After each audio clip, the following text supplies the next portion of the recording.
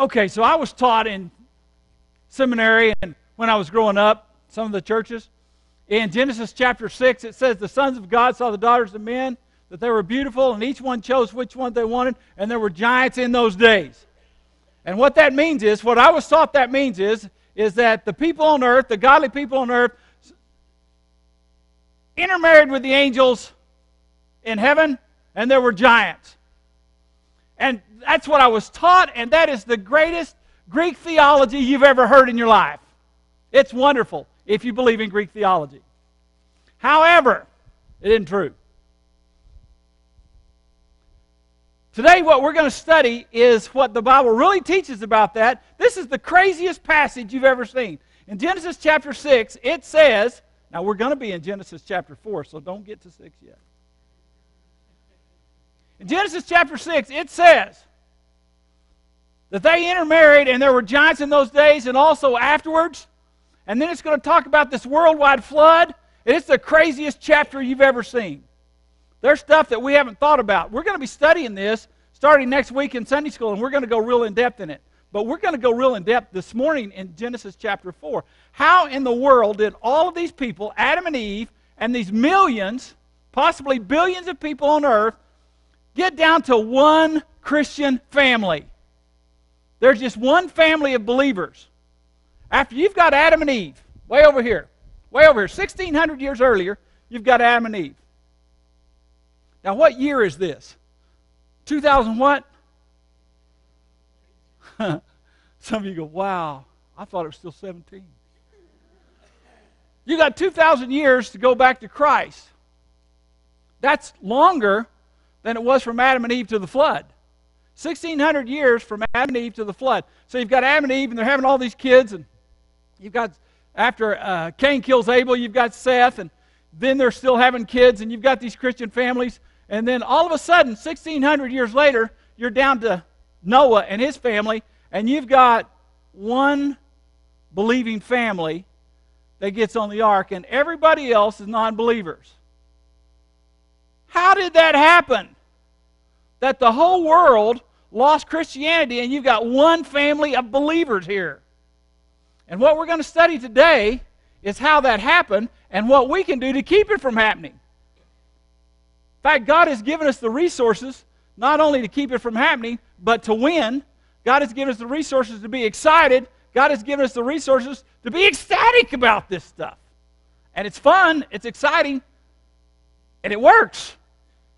Now, in Genesis chapter 4, it's pretty easy to find. It's the first book in the Bible, and you go 1, 2, 3, 4. So everybody turn there.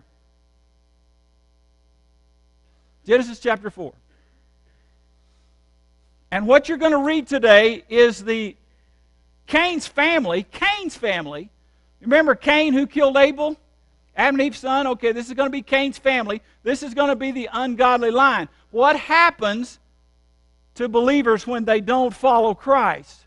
And you're going to have an ungodly line here. What happens to parents when they don't follow Christ? You're going to have ungodly children. You're going to have unbelieving children. You're going to have a family that's just a mess.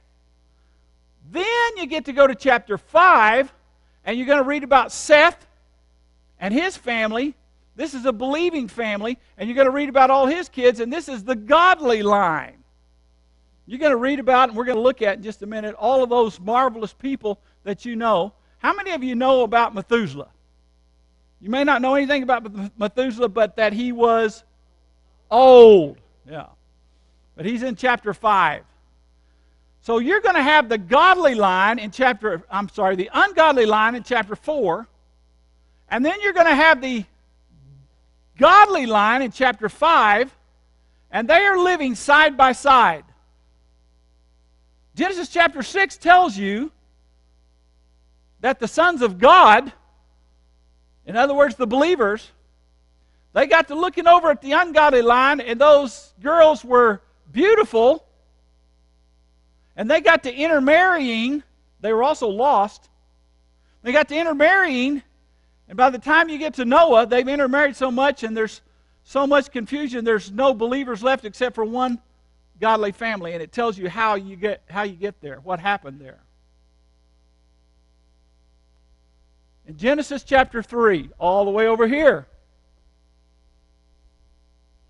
it tells you that Adam and Eve ate the fruit.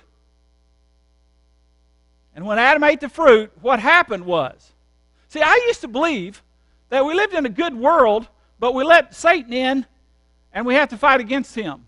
And he's trying to destroy this good world. But what happened was when Adam ate the fruit, Adam surrendered, according to what we've been studying. Adam surrendered what God gave him. Adam betrayed what God gave him and turned it over to Satan. And we don't live in a good world. We live in a fallen world. We live in a really bad world that has taken the characteristics of Satan. And this world has the characteristics of Satan in it. And now we're fighting to take it back. And what God is doing through Jesus Christ and through His family and through His believers and through His church is a counterattack. You see, they've got it. What you see in Joshua when they come back to take the promised land, as God gave it to Abraham, they lost it and now they're trying to take it back. And Joshua is a perfect picture of what's happening with us. So we live in a fallen world. We live in a bad world. We live in a world that the major characteristic of it is Satan. Satan is the father of lies. We live in a world that lies. We live in a world of death that kills. Why do we see what's happening in schools? And where is God in all this? And why did He allow this to take place? God gave this to us. And we surrendered it to Satan. And that's why it happens. And what do we need to do in our families to put a stop to this? And so in chapter 4 of Genesis, this is where we're going. In chapter 4 of Genesis, God is going to tell us what we need to do to not only succeed, but to win. And to retake our families, and to retake our countries, and retake our cities, and retake our churches. And it gets really exciting. Now Adam knew his wife. She conceived and she bore Cain and said, I've acquired a man from the Lord. And then she bore again, this time his brother Abel. Now Abel was a keeper of sheep, but Cain was a tiller of the ground. And in the process of time it came to pass that Cain brought an offering of the fruit of the ground to the Lord. And also Abel also brought of the firstborn of his flock and of their fat. And the Lord had respect to Abel and his offering, but He did not respect Cain and his offering. And Cain was very angry, and his countenance was fallen. Cain was what? Now who is Cain? Cain is the son of, are Adam and Eve believers? Yes? And they walked with Jesus, and Jesus walked with them, and they were believers, and yes, they sinned, but God killed an animal, I think it was a sheep, clothed them in sheepskin, and He took care of them. Now, they got kicked out of the garden, but they were believers. Who is Cain? He's the son, he's the firstborn son of a family of believers. But what's going on with Cain? What's with Cain here?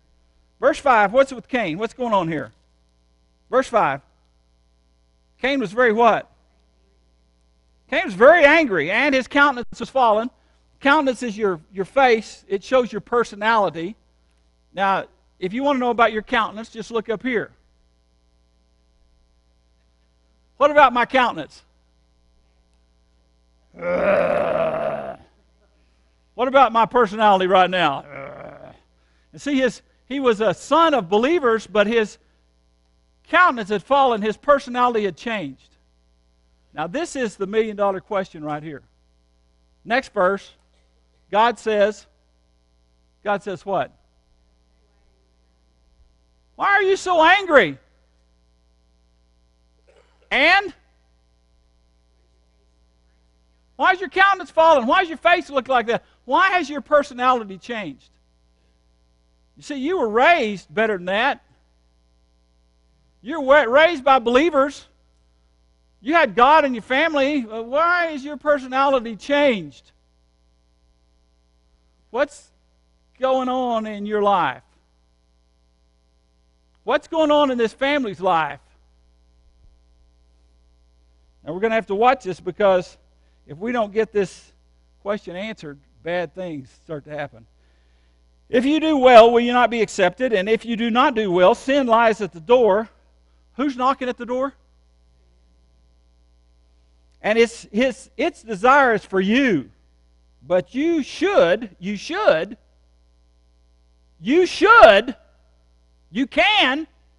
should rule over it. You should not let this thing have possession of you. Now Cain talked with Abel his brother, and it came to pass when they were in the field that Cain rose up against Abel his brother and did what? Oh, this is not good. Now I've wanted to kill my brother before, but I didn't. Any of you got brothers and sisters? Any of you got little brothers? Oh my goodness. I came out one day and my little brother was mad at me, and he'd taken one of my golf clubs and he was out beating the side of my car. I came outside because I heard this noise, bam, bam, bam. And he had my golf club and he was beating the side of my car. Well, I rushed upon him. Now he's 10 years younger than I am.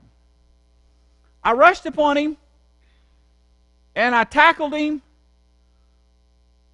And I was just about to kill him when my mother came down and she yelled, "Put that golf club down!" Because I was going to use it on him. Okay, now, Cain killed his brother. This is a Christian family. How could this happen? Well, if you got little brothers, you know. Or you got little sisters. But this is a Christian family. Now, I want today to study how the family can not only survive, but prosper in a fallen world. Go back with me to verse 1. Remember what God asked him? Why are you so mad? Adam knew his wife. She conceived, and she bore Cain, and she said, "I've acquired a man from the Lord." Then she bore again, and this time his brother Abel. Now Abel was the keeper of the sheep, Cain was the tiller of the ground. But did you know it says it more graphically than that in the Hebrew language? Now, I want you to listen to this for just a minute. In chapter 4, it says it where we can understand it just a little bit better, just out of the original language. And Adam knew his wife, and she conceived, and she bore Cain, and said, "I have gotten a man, Jehovah." And she continued to bear his brother Abel. And she continued to bear his brother Abel. Now, look with me in verse 1. Adam knew his wife, and she conceived. One time. Conception. One time. One conception. And then in verse 1 and 2, and she bore, and in verse 2, she continued to bear. One conception, two bears. These guys were twins.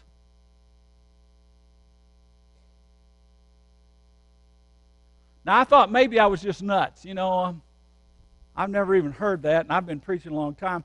So I dug out some commentaries, and did you know that Matthew Henry, how many of you have ever heard of Matthew Henry, the great preacher and commentator? He even says this. He said, "I think these guys were twins." I thought, yeah, I knew it. These guys were twins. Not only did he kill his brother, he killed his twin brother. That's even worse. They had been together since birth. And Adam knew his wife, and she conceived, and she bore Cain, and said, "I've acquired a man from the Lord." And in the Hebrew, it says it this way: I have received a man God. It says, I have received a man, eth, Jehovah. And the word eth always means the essence of in the Hebrew. We don't even translate it. It means the essence of. It's kind of hard to put your finger on what it really means. And so we don't even translate it into the English because it would take so many words to translate that little Hebrew word eth, but it means the essence of. And she says, I have acquired a man, essence of Jehovah, literally, essence of Yahweh. She said, I've acquired a man God. Now, why would she say something like that? I mean, that's kind of weird. How many of you have ever had your firstborn child and think, oh, I've got a man God here? Well, in chapter 3, while everybody's standing there, there's Adam, there's Eve, and there's Satan. God says in verse 15 to Satan, chapter 3, verse 15, God says to Satan, I'm going to put enmity between you and the woman, and between your seed and her seed. He shall bruise your head, and you shall bruise his heel. He's talking to Satan, and he says, I'm going to send a Savior. And it's going to be from Eve's children, and he's going to stomp your head. So the first child that Eve has, she said, that's him. That's him. That's the guy that's going to get Satan. What she didn't realize is that we were going to live in a fallen world with all of this sin for all these years until Christ came. But she looks at this and she said, that's the guy right there that God was talking about, my firstborn child. That's him. That's the man God. Now, when Jesus came, he was the God-man. Now, if we're going to live our family's lives in a fallen world, the first thing that we've got to know is that salvation comes from God, not from us. It's going to come from the God-man. It's not going to come from the man God. Salvation is not going to come out of my heart and reach up to God and say, oh, I found you. It's going to be that I live in a fallen world and I'm a broken person, and God's going to reach down and he's going to get me in my sin. And he sent Jesus, his son, the God-man, to rescue me. Listen, God has a plan for your family, and God has a plan for your life. And if you've got a plan for your family and you've got a plan for your life and you haven't included God in on it, it's going to go bad for your family. If you want to win and you want to succeed and you want to have a godly family in a fallen world, the first thing we've got to learn is we've got to find out what God's plan is for me and my family. And it's not the man God. It's the God-man. And there's not anything that I can do by myself to make my family better. In fact, the harder I try to make my family better and the harder I try to save my kids, the more I'm going to lose them. The more you try to save your kids without God's help, the more you're going to push them away. And the harder you try, the further they're going to get. Until he came to the point that he killed his twin brother. And we think, my goodness, how did this happen? Well, how does it not happen? And what we've got to understand is that God has a plan for my life. God has a plan for our family's life. And Lord, what is it? Because it's much better than what you could ever dream up. And so here we go, twin brothers, the God-man. And she continued to bear, verse 2, and this time his brother Abel. Abel means vanity. It means breath. It means vanity. And she has the first one, and she said, there's the spear. There's the spear. There's the warrior. And then she has Abel, and she goes, oh, and there's vanity. And actually, it was just the opposite of that. Abel was a keeper of sheep. Cain was a tiller of the ground. And in the process of time, it came to pass that Cain brought an offering of the fruit of the ground to the Lord. And that's literally what it says. He brought his offering to the Lord. Now, here we come to number 2. First thing we've got to do is find out what God's plan is. We've got to be seeking God's plan, not our plan. Spending all our time looking for God's plan, not my plan. But number 2, we've got to figure out what in the world is personal worship and how to have it at home.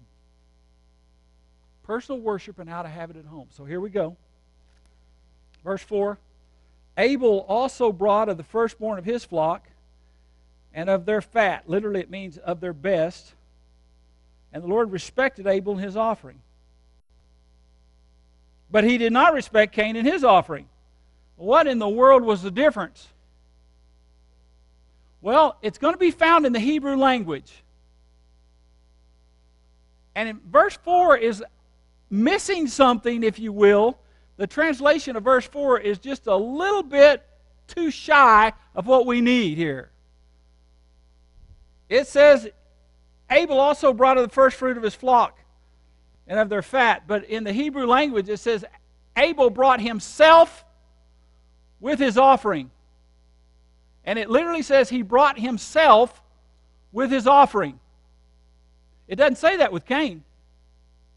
And this is the difference.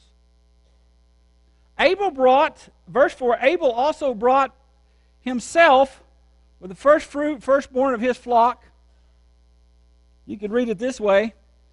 Abel brought of the first fruit and also himself of their best. So Abel brought himself and he brought his offering and he gave it to God. Cain brought his offering. You know, in the New Testament, when Jesus is talking to the Pharisees, he said, I want you to go and learn what this means. I desire mercy and not sacrifice. And what Cain did was he brought a sacrifice, but he didn't bring himself. When he gave his offering to God, he didn't give himself to God. He just brought him an offering. When Abel came, he brought himself with his offering. Now, what you're watching here is personal worship, not public worship. We're going to get to that in just a minute. God's going to start with worship and He's going to end with worship. He's going to start, if you will, with private worship and end with public worship. But in verse 4 here, this is personal worship. This is worship at home. This is what we're missing in today's society. This is what Adam and Eve were missing. This is what Cain was missing. Now, Adam and Eve may have taught him this, but he didn't practice this. Cain didn't practice it. Abel practiced it. This is what we're missing in our homes in this world. And this is what's going to keep our homes pure and functioning, exciting, fun, and successful. This is the personal worship that Abel brought to God. Now, it even gets better than this. Abel also brought himself and the firstborn of his flock and of their fat, of their best. And the Lord respected Abel and his offering. He had respect unto Abel and his offering.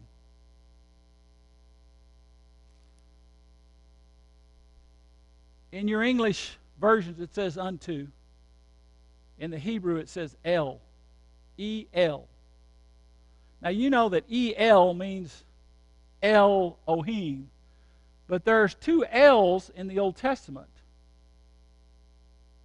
One of them means El, God, and one of them means El, intimate. They're spelled the same way. They have two different meanings. One of them is El, Elohim, Almighty God, and one of them is El, and it means intimacy. And this is the word intimacy. The Lord had respect unto Abel and his offering. And this means intimacy. Abel brought himself and his worship, and God had respect intimately with Abel. But with Cain, he did not have respect unto. There was no intimacy there. There was no giving of himself. There was some worship. There was a sacrifice. But Jesus told the Pharisees, He said, yeah, you're sacrificing. This is just what Cain did. But I want you to go learn something. I want you to go learn that I require mercy. The word is loving kindness. We translate it mercy sometimes. The New American Standard translates it loving kindness. I want you to go and learn what this means. I desire loving kindness and not sacrifice. We need that in our homes. We need that loving kindness from our hearts. We need to give God ourselves in our homes. We're going to talk about how to do that in just a minute. This is the difference. Cain brought of the first fruit of what he did. Abel brought of the first fruit of what he did. That's what they were supposed to do. That was the commandment. But the difference was Abel brought himself. And this is private worship. This isn't public worship. This is what we're missing in the home. Mama used to play the piano in the homes, and everybody would gather around the piano and sing the hymns. We don't do that anymore. Now, we live in a fallen world that unless we do something, unless we counterattack, we're going to lose. Because we live in a fallen world. And when Adam sinned, according to the Scriptures, he let Satan and all his armies into this earth. And it's a tough place to live. And if you do nothing, nothing will happen except it gets worse. So we've got to do something.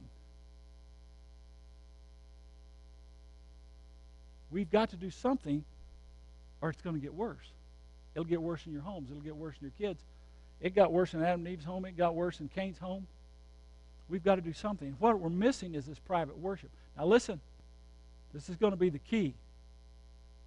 You're not even going to be able to do correct public worship if you don't have private worship in your homes. Now the key to this is intimacy with God. This is where we give ourselves to God and God gives Himself to us. How many of you know the story about Ruth and Boaz? Remember Ruth and Boaz? Okay, Boaz had done all these nice things for Ruth. He looked at Ruth and he said, "Oh, hot dog, there's the girl for me." Ooh! And everywhere that Ruth went, Boaz made sure that somebody was taking care of her, and he gathered up she was gleaning out in his field, and he gathered up all his farmers, and he said, "Listen, this girl's out here. I'm putting my name on this girl. This is my girl. Leave her alone." And they all said, "Yes, sir. Yes, sir." Boaz had just come back from the wars in Judges. That's why he wasn't married.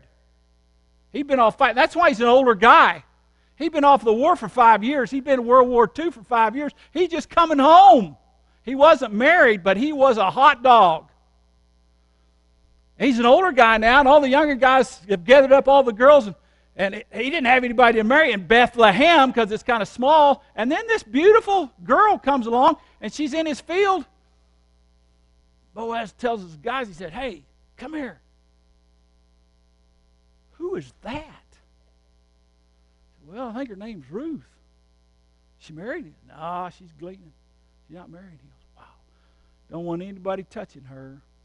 Tell you what, guys, as you're going along, just take some of that stuff and just start throwing it on the ground.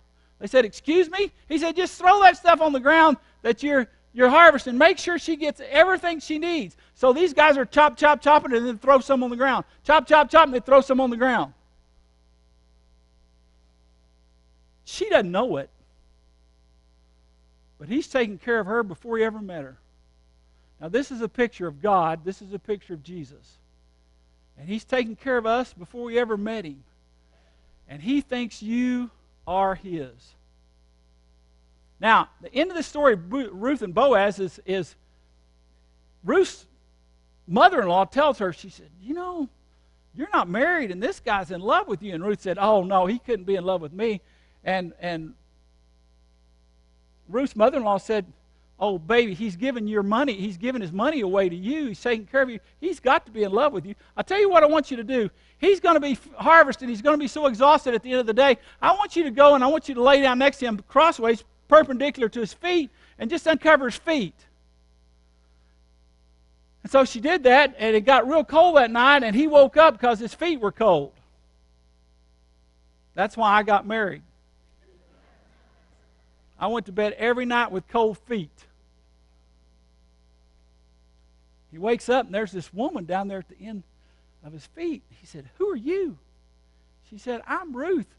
Would you marry me?" Now, he's sort of asleep till then.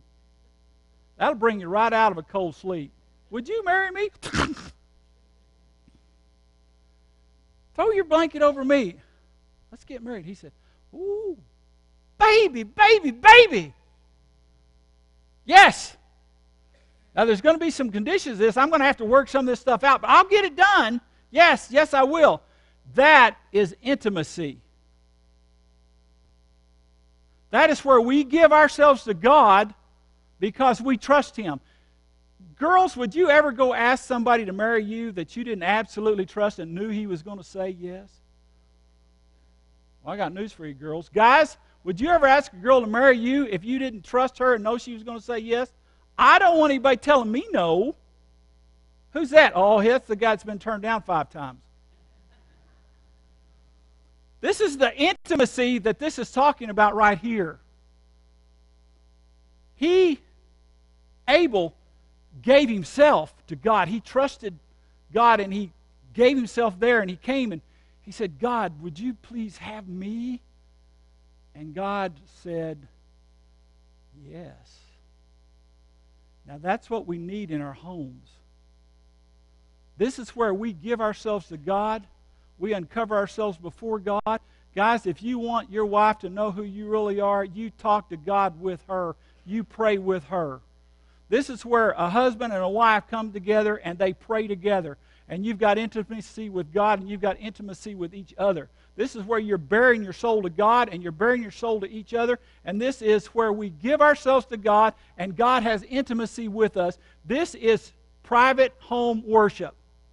This is where we come together and we read our Bibles together and we sing praises together. We need the worship back in the homes. We must have the worship back in our homes. If we don't have the private worship back in our homes, we will never get this country for God. You will never get your kids for Christ.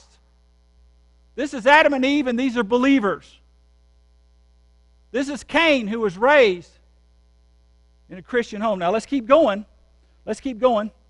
So, number one, we need God's plan for our life. Not our plan, but God's plan. Number two, we need worship, private, intimate worship in our homes, where we read the Bible and we pray and we sing our songs and we just give ourselves to God. We go nuts with our kids. If you want to uncover yourself before God and be intimate with God, you just tell a Bible story and be stupid when you do it when you're telling your kids. You got a butter knife running around chopping off Goliath's head. Hey, you hold his head up. Hey, drip, drip, drip, drip.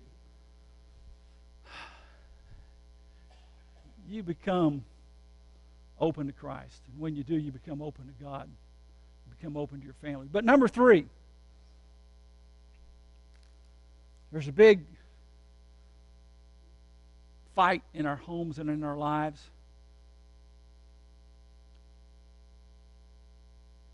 Verse 5, Cain was very angry. His countenance fell. The Lord said to Cain, why are you so angry? Why is your personality changing? If you do well, will you not be accepted? The word accepted is exalted, successful. If you do well, will you not be exalted, successful, well, healed, blessed? If you do not do well, sin lies at the door. Now this is number three. Do well. The word well means to please God, to do what God wants. Franklin Graham, in his book,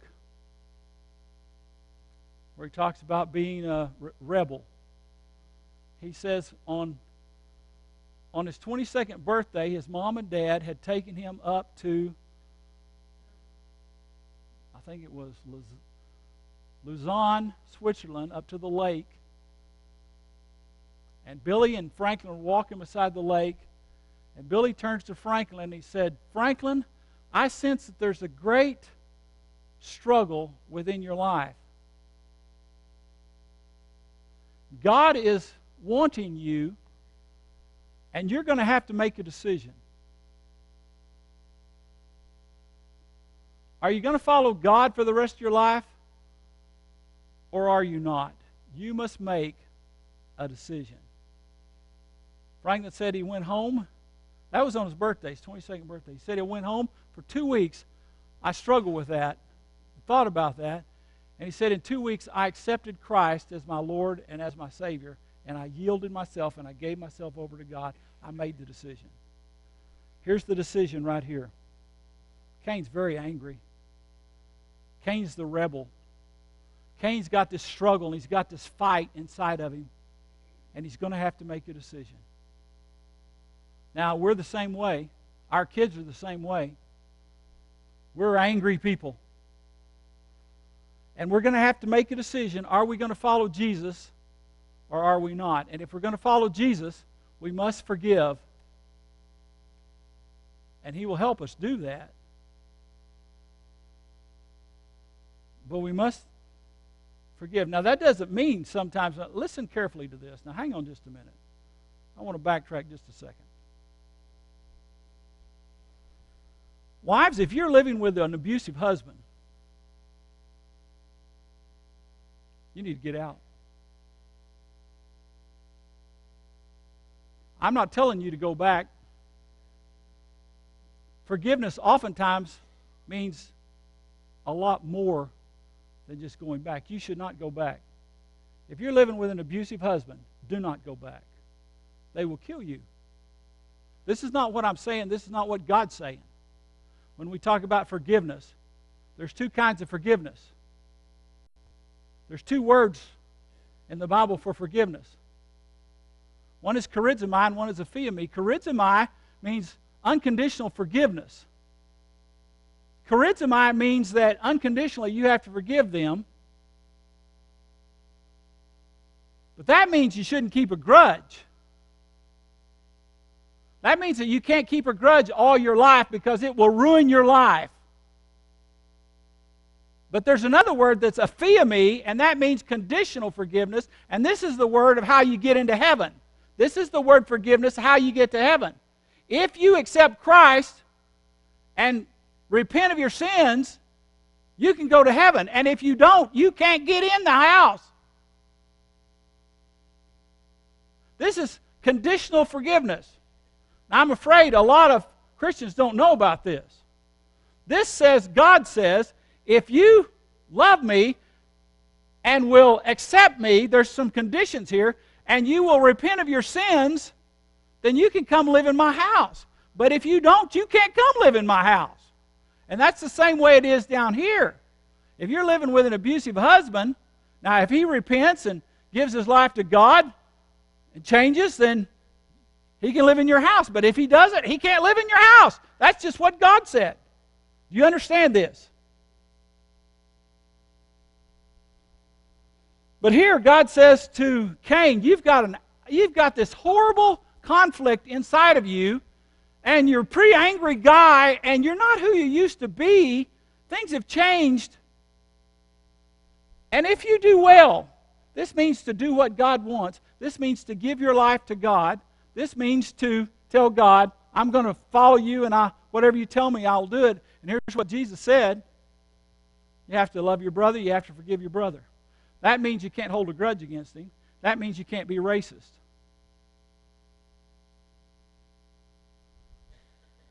But that doesn't mean you have to let him back in your house. Do you understand? And here's what he's telling you. You've got to make a decision. We've got to make a decision today. Today. After you hear this. Are we going to worship God in our homes and have private worship with our families? Are we going to give ourselves to God? Are we going to follow God's plan for our lives? It's never too late to start today. And today's what we're going to start with. There's a fight going on inside of you. Do you want to give yourselves to Christ? Are we going to give our homes and our families to Christ? Are we going to follow our plan? Are we going to follow our jobs? Are we going to be too busy for our families? Are we too busy for God? Or are we going to give ourselves to God? And are we going to give our homes to Christ? Are we going to have private worship? You may not can play the piano, but you can gather together and sing a few choruses. We've got some hymn books in here. I'd love for you to take a hymn book and go home if you're actually going to sing it. And start family worship in your homes. And here, there's a decision that's got to be made. We've got a lot of angry Christians. And it's because God said to Cain, why are you so angry? If you do well, you're going to be exalted. If not, sin's desires for you. Lastly, in verse 26, as for Seth, see, Adam and Eve had another son to replace Abel.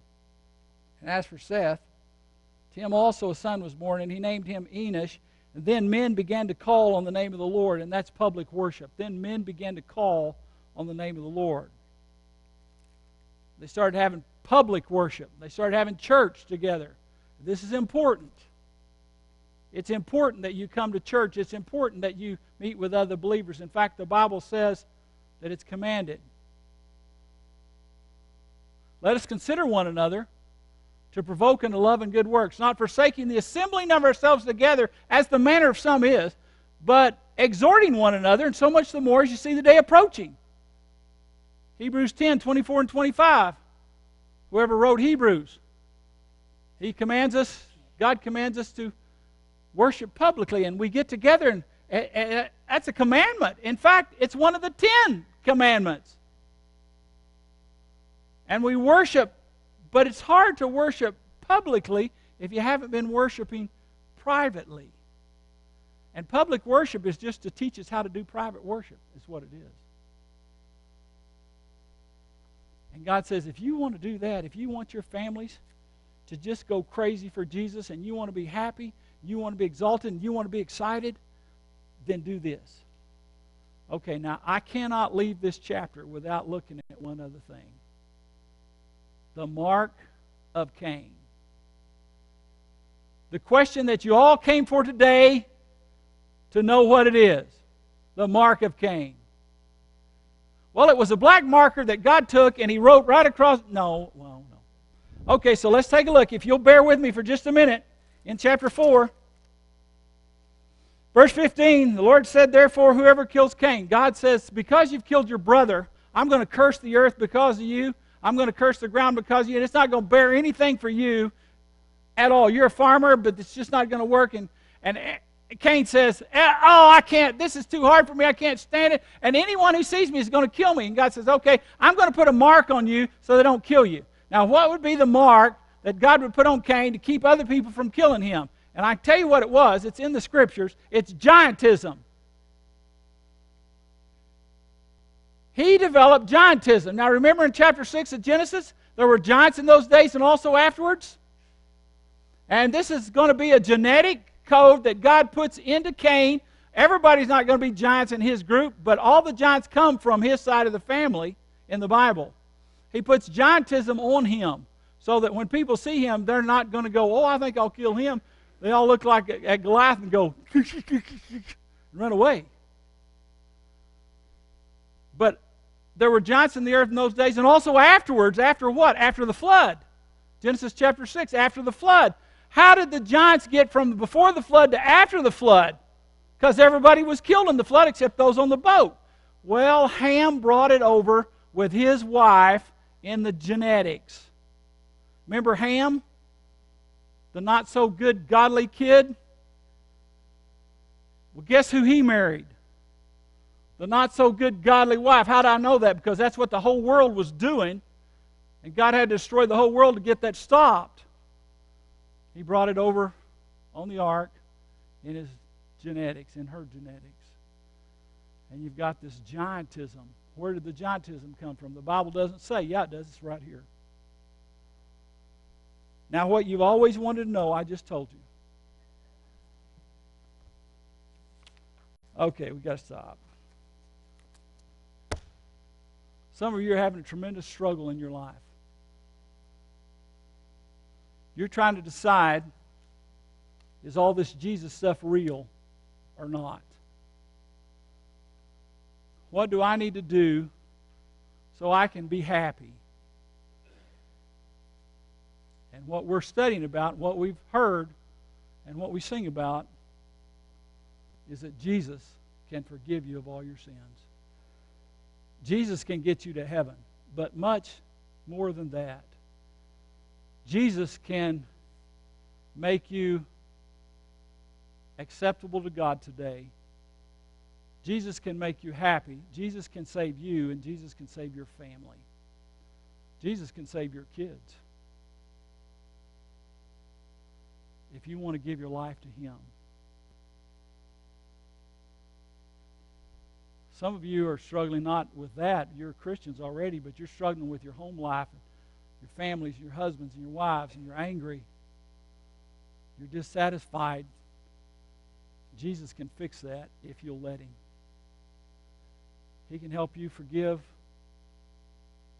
everything and everyone. That doesn't mean you got to go back and live with them. God's not so stupid as to send you back into there. But you can't hold a grudge. It will eat you up. You know what happens when you hold a grudge? Watch this. Phil, stand up just a minute. All right.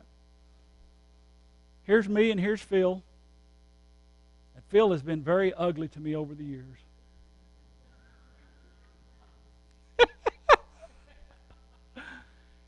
And I'm mad at him. And because I've got this grudge, I've got a chain around my neck, and he's holding it in his hand. And every time I get away from him, he jerks that chain, pulls me back, because I'm connected with him. But when I tell God, Lord, you help me to forgive them. They're not going to come back into your life. You don't have to worry about that. But you've got to forgive there, because otherwise that chain's always good. As I start to pull away, he pulls me back. And I get really angry at him again, and every time he moves, it affects me.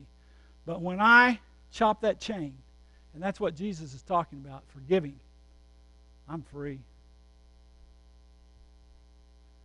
Martin Luther King said it best, I'm free, thank God I'm free. And Jesus has set me free. Okay, you can be seated, hateful. Thank you, brother. Jesus loves me. This I know. For the Bible tells me so. And He loves you. Listen, I don't care what mankind tells you. He loves you if you're Baptist. He loves you if you're Catholic. He loves you if you're Church of Christ. He loves you if you're Episcopalian. He loves you if you're Jewish. Jesus loves me. This I know. God so loved the world that He sent His only begotten Son, that whosoever believeth in Him should not perish but have everlasting life. Believe means to receive. If you would like to receive Christ today, God's invitation is open. Would you let Him change you? Would you let Him save you? Would you let Him take your anger away? Would you let Him take that fallen personality and make you a different kind of person? You won't lose your identity. It'll just be a better identity. Alan Burkhalter, when he accepted Christ, did not lose his identity. He just became a better Alan Burkhalter. Not perfect, just saved. If you'd like to do that today, God's invitation is open. We're going to stand and we're going to sing for just a moment.